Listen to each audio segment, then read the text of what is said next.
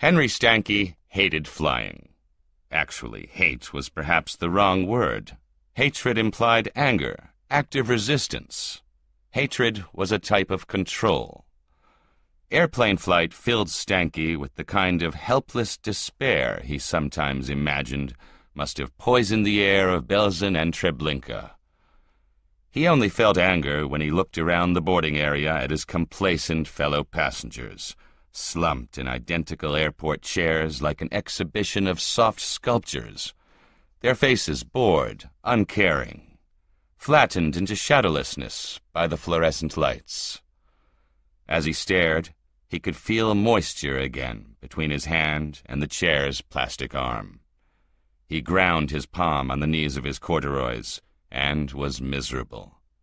Why hadn't Diana come? Stanky hated himself for needing his wife this way, not for herself, but as a handholder, a nursemaid. When she had told him that her boss was out sick with strep throat, that they couldn't do without her at the office, and that he would have to go to Dallas by himself, he had wanted to reach out and shake her. She knew he couldn't cancel out this late. He'd already paid good money to ship his artwork to the hotel. He'd also used his scant funds to pay convention fees. He had to go. Diana knew how much he hated flying, dreaded it, yet she had chosen to stay and help out her boss, Muriel, rather than him. The night she told him, he had not slept well. He had dreamed of cattle herded up a ramp, eye-rolling idiot cattle bumping against each other as they were prodded into a dark boxcar. The Thursday afternoon flight out of San Francisco was terrible. He almost took a couple of the Valium hidden deep in his pocket in a twist of saran wrap. Only the compelling thought that the plane might catch fire on the runway, that the panicking crew and passengers might leave him behind in drugged sleep, prevented him from taking the tranquilizers. Instead, as he always did, he clutched the lucky talisman hidden beneath his shirt. He was ashamed of it, really. A hide bolo tie Diana had brought back from New Mexico, where her aged parents lived in a trailer camp. Clutched it and willed the aircraft down the runway. Sweaty hand clasped on chest, he forced the plane up off the tarmac through sheer force of mind, dragging it aloft as the other passengers stared unconcernedly out the small windows, or read gaudy paperbacks, or slept. Slept. Once the jet was in the air, he began his terrified drill, smoothing the turbulence, wishing away dangerous crosswinds, tensing his legs so as to put the minimum amount of weight down on the cabin floor and avoid the laboring vibrations of the plane's underpowered, overtaxed engines. Fortunately, the passenger by the window, Henry always got an aisle seat, was one of those nerveless clods who dozed through flights and did not have his window blind open. Stanky was spared the additional stress of watching the plane's wings dipping and bucking crazily, straining to break free from the fuselage. No one who did not feel as he did about flying realized what a strenuous job it was. 3 hours in the air, head flung back and eyes closed, white-knuckled hand wrapped around the hidden bolo charm, forcing his mind through an endless circle of airy, buoyant thoughts, helium, swans down, drifting dandelion puffs. At every bump or shudder, his heart began to speed even more swiftly. He had to redouble his efforts to smooth interference away, to guide the plane back once more to the path of least resistance. The landing was the worst part. As the captain's infuriatingly bland voice announced the beginning of descent and the plane nosed downward at a sickening angle, Henry Stanky pulled back on his seat arms until his wrists ached. The pitched whine of the engines mounted to a panicky scream, and he felt himself gradually lifting from the chair seat. Gravity in temporary abeyance, like that time, the one and only time, he had ridden the old roller coaster at Playland by the sea. His heart climbed into his chest. His stomach pressed against the bottom of his lungs. But the man across from him was reading a newspaper, calmly extinguishing a cigarette. Henry closed his eyes again. The seemingly endless fall ended at last. There was a momentary sensation of leveling out. The wheels touched, lifted, then hit the ground once more with the full weight of the plane upon them. At once, an even more terrible squalling started up as the pilot desperately tried to stop the hurtling plane before it skidded off the end of the runway into the terminal to explode in sun-hot flames. It didn't explode this time, but rather rolled down the Texas tarmac to a final stop. The distorted voice of a woman on the PA system gabbled something at the unheeding customers, who were already up and shouldering their luggage down from the overhead compartments, laughing and chattering and pushing up the aisle. Back. Stanky hung limply in his chair. His shirt front was creased and sweat-stained where he had clutched his lucky bolo. But it had worked. Again, somehow, beyond all hope, he had gotten through, kept the plane up, then lowered it once more to the stable earth. As the panic began to recede, he sensed the high water mark of his fear. Although he had struggled to hold it back, the terror seemed to have crept higher than ever before. He felt as though he had been beaten up and left lying on a downtown sidewalk. Damn Diana for deserting him. Damn her.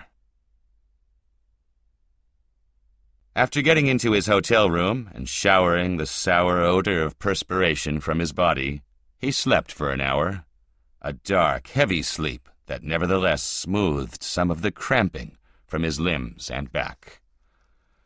By the time he got to the conference room where the art show would be, ascertained that his paintings had indeed arrived, and began to set them up in his assigned corner, a feeling of mild elation began to well inside him. He had made it by himself, without Diana, and now could look forward to tonight, Friday and Saturday, before he would need to begin thinking about the flight back. A tiny smile worked at the corners of his mouth as he tacked his paintings into their frames and fussed with the arrangement. It was good to feel good again. These conventions were important to him. Of course they must be. He went through hell to get to them. They were a priceless opportunity to have his artwork noticed, to touch base with people who could steer jobs his way and help him to break through. He had been just getting by for too long. That was the worst thing about freelancing, the never knowing, the waiting. Waiting for an offer on a cover bid, waiting for calls back, waiting to see if a project would hold together long enough to get him a guarantee, a kill fee. He was grateful for the lightening of spirit he was suddenly feeling. It was hard enough to make a living without scaring people away on top of it. It turned out to be a fairly good convention. Several people praised his work. He sold 2 small paintings, a large pen and ink, and a few smallish sketches. Raja Norisert of Lemuria Press dropped some large hints about an upcoming cover and illos possibility for a projected special printing of a Manly Wade Wellman book. Thursday and Friday passed quickly in a blurry montage of handshakes and name-tag squinting and several cheerfully tipsy conversations in the hotel lounge. Both nights he slept deeply, dreamless interludes that did much to restore his normally affable outlook. Eating breakfast at a table splashed with Saturday morning sunlight, he remembered that there were indeed things he liked about conventions. That night, Stanky went with Norisert and a couple of writers to a Cajun restaurant downtown, where they sat up late, swapping stories and drinking beer. Henry got pretty tight and did not wake until late Sunday morning. It had not been a pleasant night. He had tossed and twitched, pulling the sheets loose from the mattress. Waking sometime after 4 in the morning from a dream of choking, faulty oxygen mask, hole in the hose, smoke everywhere, he had found his lucky New Mexico string tie twisted tightly around his neck, bruising his throat. After worrying it loose with sleep-clumsy fingers, he had pushed it into the pocket of his jacket, which hung on a chair beside his rumpled bed. Later, after dawdling around the hotel for a couple of bleak hours, watching the Cowboys and the New Orleans Saints play an endless game of exchanged turnovers, and after laboriously packing and labeling his flats, he found himself with nothing to do for an hour and a half until the shuttle bus, like Karen's ferry, would whisk him away to the airport, to the waiting airport. The hotel bar was almost empty. The last knots of conventioneers clumped around small tables, luggage at their feet. Stanky saw no one that he recognized. He could think of no excuse to introduce himself, to join a conversation, and enlist support in his battle against reflection. The prospect of the flight home had risen from its temporary grave and was groping for attention with clammy fingers. Against his better judgment, needle-sharp reflexes were vital in combating the treacherous, gravity-embracing tendencies of airplanes. Henry ordered a vodka tonic and nursed it as he sat in a corner seat, trying to read a Ramsey Campbell book. The drink was a good idea. It soothed the ragged edges of his thoughts. He felt it working like aftershave lotion on a just-shaved face, stripping away the heat, quieting scratchy nerves. Well, after all, aftershave was alcohol, too. He thought a little cavalierly of just ordering another drink, but he knew that was the lulling effect of the first one at work. He could not afford to be that relaxed. He was needed, even if the other passengers never realized it. Still, the one drink had been a good idea. The Campbell novel had not. The dank, depressing Liverpool setting and the hopelessly phobic thoughts of the characters made Stanky feel a little sick. He put the book down after 30 pages or so and stared out the window at the hotel parking lot, toying with the slowly melting ice in his glass. The bus came. It took him, tight-lipped and silent, to the airport and left him there. On the walkway outside the terminal, he could already feel the acid gnawing at his stomach, the placating effects of the vodka tonic evaporated by harsh lights and disembodied infectionless voices, by the chill, echoing vastness of the place. He carried his hand luggage to the boarding area. No massive suitcase in the hold for him. Why make the plane any heavier than it had to be? And stood in line between a Mexican woman with a screaming child and a boy in a baseball cap who, except for his drooping moron's mouth, could have been a Norman Rockwell character. Some of the other passengers were talking about something he could not quite catch. The flight? But he would not be distracted. At last he reached the front of the line, put his ticket on the counter, and was told by the female mannequin in the royal blue vest that the plane was delayed. It would be an hour and 25 minutes late taking off. She might as well have hit him with a hammer. His defenses were keyed up. He was wound tight as a mountain climber's rope. And now this. He wanted to shout, to screech at this incomprehending woman with her twinkly rose parade smile. Turning hurriedly, he lurched to the high window where he leaned against a pillar and willed his heart to slow down. He would be calm. He would be calm. When he felt a little more in control, he went to the payphone to call Diana, to tell her he would be late. No one answered at home. It was hard not to feel betrayed.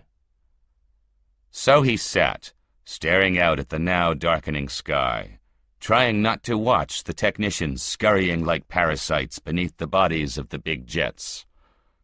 This was the last time, he vowed to himself, never again. Other artists and writers got by without having to leave home. He could take the train if he really needed to go anywhere, even though it took days. It was ridiculous to scourge himself this way. Nothing in life was worth this kind of sick fear. An announcement about his flight crackled over the PA system. The message was hard to make out, but he was positive he had heard the words "mechanical difficulties." When he demanded to know what had been said, the woman at the counter, looking a little amused, confirmed that he had indeed heard that numbing phrase, that such in fact was the reason the jet had been delayed in Atlanta. But, she told him, it was in the air now, and would arrive soon. Under sharp questioning about the nature of the difficulties, she professed ignorance, but assured him that everything was being taken care of. This time he went back to his window even more slowly, like a man mounting 13 steps to the gibbet. The counterwoman favored his retreat with a condescending smile. Damn the bitch, and damn Diana too, for good measure. At last the plane arrived. Stanky, squinting suspiciously through the high boarding area windows, could see nothing overtly wrong, but that of course meant nothing. He would never see the loose bolts that would vibrate free and drop the engine like a stone, never detect the fault in the landing gear that would snap the wheel off on contact and send the jet sliding to flaming oblivion. He boarded, a stale taste in his mouth, and found his way to seat 21, near the back of the plane. After stowing his shoulder bag, he sat down and promptly fastened his seatbelt, then reached his hand up to his breastbone to feel for the lucky bolo tie hanging beneath his shirt. It wasn't there. He checked the pockets of his jacket, which disgorged keys, wallet, ticket folder, receipts, and matchbooks, but no good-luck talisman. In a growing panic, he unbuckled his lap belt and sprang up, nearly knocking over the crew-cutted businessman seating himself across the aisle. Stanky jerked open the overhead compartment and levered out his bag, opening it across his lap to rummage through the carefully folded shirts and socks. The Mexican woman in the seat before his shifted her wet-mouthed baby to look over her shoulder at him as he cursed to himself, emptying the bag with trembling hands. The bolo tie was nowhere inside. Henry could dimly remember taking it off in the night and putting it in the pocket of his jacket, but he was wearing that jacket now. He searched the pockets again, fruitlessly. As he sat in the wreckage of his meticulous packing, a pert-faced stewardess leaned over to ask if he needed any help. Unable to speak, he shook his head and began to stow the clothing back into the bag, dislodging a stack of convention giveaway magazines which slithered to the floor. He excoriated himself and his disability as he crouched on the cabin floor picking them up. A middle-aged woman in a parka waited impatiently for him to finish so she could get past to the window seat. As she slid by, he forced the repacked bag into the compartment, then slumped back into his chair. What could he do? The damned bolo must have fallen out on the hotel floor, must even now be in the pocket of some maid or lying unnoticed behind the bed. He knew how much he needed it. It had gotten him through every miserable one of the dozen or so flights he had taken in the last 5 years, even the one to Wisconsin, where the turbulence had been so bad the seatbelt sign never went off. It had gotten him through Thursday's flight, the first one he had ever taken without Diana. Now he had neither his wife nor his lucky talisman. He thought seriously for a moment of simply getting up and walking off the plane, but he knew that was a foolish idea. He would still have to get back to San Francisco somehow. The expensive airline ticket would be wasted, and he would miss the Monday afternoon meeting with Janikos from Beltane Books. No, he would have to stay on the flight. Again, he cursed his poverty, his childish fears, his treacherous wife. The final passengers had boarded, and the doors were being shut. The compact thump of the vacuum seal sounded like the coffin lid of the premature burial. He could see the stewardesses walking down the aisle, checking to make sure the compartment doors were closed. Trim, blue-skirted death angels, hair shining in the cabin lights. Henry unbuckled his belt again and scrambled out into the aisle, moving quickly to the lavatory. In the narrow room, scarcely even a closet, he felt the surge of claustrophobia. Why had he come back here? His face in the small mirror looked pale, haunted. He turned back toward the door. It all felt like a terrible dream, a grinding nightmare which he could not shut off. He remembered the Valium in his pocket. Maybe I can take one of these, he thought. No, better yet, take 2, take 3 or 4, sleep through the whole damned flight. If it catches fire on takeoff, so what? I'll never know. But how would the plane stay aloft? He knew, somewhere in his fevered thinking, that planes traveled every day without him on board, lifted off, flew, and landed without Henry Stanky's straining intercession. It could fly while he slept just this once, couldn't it? Yes, planes did that, but he hadn't been on one that had. He had always worked like a dray horse to keep them aloft, pulled them along through the turbulent winds that sought to batter them to the ground like badminton birds. Could he relinquish that control? He had to, otherwise he would never make it. He knew that as a certainty. Without Diana, it had been nearly impossible. Without either wife or talisman, it was flatly inconceivable. And if he couldn't manage the strain, wouldn't it be better not to see the last moments coming? To sleep a narcotized sleep through the screeching final seconds? He was disgusted by his own spinelessness, by his desertion of his fellow passengers who, although they didn't know it, would be deprived his valuable assistance in keeping the plane safe and themselves ignorant and happy. But there was no alternative he could see. None. Hands moist with fear sweat, he unpeeled the plastic-wrapped pills and plucked 2 out of the jumble.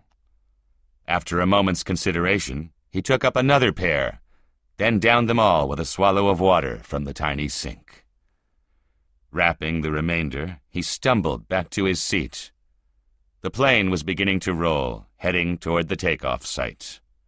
As he wedged himself into place and cinched the belt tightly across his lap, he wondered if the pills would take long to kick in. He knew he would have to get through at least the beginning without help. The jet gathered speed down the runway, engines howling like late-night movie Indians bent on massacre. And Stanky's hand rose reflexively to his chest. There was, of course, no charmed bolo tie to grasp. He clutched his lapel instead, crushing the material into a wet, wrinkled knot. Straining, heaving, the plane forced its way upward.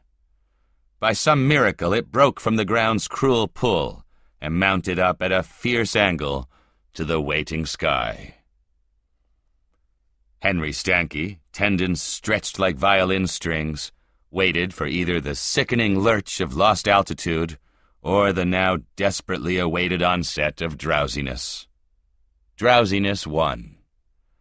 By the time the aircraft had leveled out 6 miles or so above the Earth's hidden surface, he could feel languor beginning to creep over him, as though a warm, woolly blanket was settling over his body. His muscles unknotted. His breathing slowed. The woman sitting by the window a seat away looked at him sharply, questioningly. Henry, growing groggier by the moment, was even able to muster a thin smile. The woman turned away. The drone of the airplane made him feel as though he rode the night in a great, glowing beehive. It seemed that he had to claw his way up from sleep. The tar-baby grip of the Valium held him back, but a part of his mind knew that he was urgently needed. Even as he clambered up from unconsciousness, he could feel the plane lurching and rocking, the cabin rattling like a toy in a child's fist. He opened his eyes, fighting for wakefulness, and knew he had been right. All his fears were now confirmed. He should never have taken those pills, never have relinquished control. He moaned, straining to dislodge the tendrils of sleep. The faces of his fellow passengers told all. This time, no one was reading unconcernedly or chatting with neighbors. Like Stanky, they gripped their seat arms and stared straight ahead as the plane bucked and swerved. Eyes stared darkly from pale faces. The Mexican woman clutched her sobbing baby. Henry could hear her voice moving in the urgent, rhythmic cadences of prayer. A sudden lurch, and the plane plummeted, a drop that seemed to last minutes, like the free fall of an amusement park ride. One woman's voice rose in a brief, muffled shriek. The plane bottomed out, climbed a moment, stabilized. There was none of the usual nervous laughter. The heaving and the battering side-to-side swaying continued. Above the tense muttering of the passengers, Stanky heard the voice of the captain on the intercom. Even as he spoke, the stewardesses hurried down the aisle to the back of the plane. There was another sickening plunge, and a meal tray tumbled out of a passenger's grip to carom down the aisle, scattering food everywhere.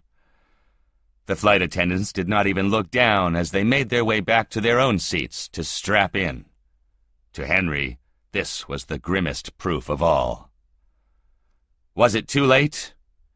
He strained outward with his mind, murky thoughts wrestling with the shivering plane and its staggering attempts to defy gravity. For a moment, he thought he could do it. The lights blinked on and off. The captain's voice gargled through the cabin. Fasten seatbelts. Stay calm. Turbulence. Henry concentrated his will, fighting treacherous sleepiness. The plane seemed to settle a bit, its passage momentarily smoothed. The shuddering became less. Almost without knowing, Stanky relaxed, just a little, the most minute concession to the downward drag of the medication, and lost it. The plane heaved like a gut-shot dinosaur and rolled to one side. Several of the overhead compartments burst open, vomiting luggage on the shouting passengers. Suitcases somersaulted down the aisle in slow motion. A blind man's cane, folded in segments, accordioned out from his seat to fly end over end through the cabin, like a bizarre albino insect. The airplane hung for a moment on its side. Stanky felt himself dangling across his seat arm, sliding toward the gap-mouthed face of the woman by the window. The glass behind her looked out on black, formless emptiness. The plane nosed down so steeply that it seemed to Henry the passengers near the front of the cabin had fallen down a hole from which he was being dragged by some fierce power, pulled back against his seat, chest and lungs crushed in a giant's grip. The cabin was suddenly a lively hell of flailing arms and flying objects. A woman's faint voice screamed, "Heads down, heads down, heads down!" The turbine shriek of the wind buried all other sounds. The mouths that gaped and worked without words joined their last cries to the panicked roar of the plummeting airplane. Sound cutting through his head like a jigsaw, Stanky screamed too. Screamed out his despair and terror, screeched out wordless curses at what fate, his wife, his own fear, had done to him. He struggled to force himself up against the shocking, smashing pressure of pitched descent. It wasn't fair. He had tried everything. He had to take the pills. Couldn't have kept the plane up this time. Why? Why? Why?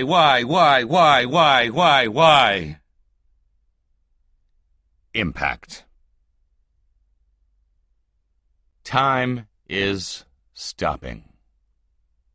Henry feels himself standing at last, a man at last, on his feet. He is thrown forward, his flight as inexorable but unhurried as the slide of a black ice glacier, time now creeping as slowly as eroding stone. Forward like a stop-motion film of a plant growing, unfolding, hurtling forward, but barely moving. The passengers around him are a frozen flash photograph, eyes bulging. Suitcases hang in the air like corpuscles in the clear ichor of a god's arteries. The walls of the plane wrinkle, contract around him, surge toward the nose. The seats fold forward like a row of dominoes, the passengers folding with them. Slowly, slowly, like a child's pop-up book being carefully closed. Stanky, unfettered, is passing through them all now, flowing remorselessly forward, sliding through the dividing substance of passengers and objects like a bullet tumbling through a sandcastle. The way opens before him, a kaleidoscopic mandala of blood and bone and fabric and torn metal, a succession of slow-blooming, intricate flowers through which he tumbles like a bee in melting amber. His journey to the crystalline heart of the petals takes millennia. Slower now, slower. Matter bunching up. Molecule on static molecule. Dense. Denser. Densest. Until time itself falls behind his ultimate slowness, until only the remembrance remains, the memory of the light years of waiting before the next tick of atomic decay. And then he is through. The morgue attendant slides the drawer back in. The widow is led out by friends. Her shoulders heave. When she is gone, he pulls the drawer out again and stares at the body. He twitches the sheet aside to look at the bruised pelvis, the mottled black and yellow bars where the victim broke the seatbelt across his own body, struggling to rise from his seat. The airline says that the victim had slept through the whole flight until the last descent, when he began to shout and writhe in his sleep, in the depths of an unbreathable dream. Unwaking, he had struggled with the seat, with gravity, with the belt itself, until he snapped it loose, the heavy canvas torn by a near incomprehensible strength, and had stood shouting in the aisle, eyes shut. When the wheels touched the runway, the airline representative said, the man had screamed once and fallen forward, dead. The attendant looks the body up and down and shakes his head. He slides it back inside on near-silent rollers. A heart attack, they say. Extreme shock and terror, they say. So the attendant wonders, why is the corpse smiling? He has come through, and Henry Stanky is no more. He is a mote of light passing through a radiant universe, speeding through unending brightness. And flying is a joy.